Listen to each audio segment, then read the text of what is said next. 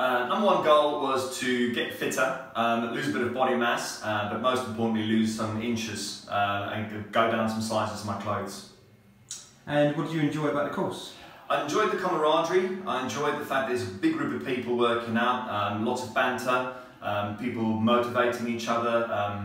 Yeah, that to me was it's a group mentality thing for me, was the biggest thing I enjoyed. And what did you achieve? I achieved, lost 7.5% of my body mass, and I lost 5 inches off my waist, which is très bon, it's what I wanted to do. How do you feel? Amazing.